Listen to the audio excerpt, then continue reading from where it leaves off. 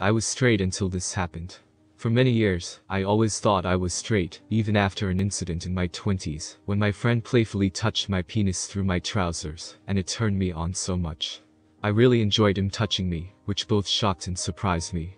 After that incident, I spent years and years convincing myself that I couldn't be bisexual or gay. Many years later, my curiosity got the better of me, and I decided that the only thing I could do was to find out for sure one way or another, rather than carry on wondering what I was.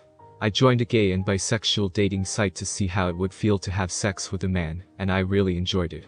By the end of it, I was sure that I am bisexual, and am okay with who I am.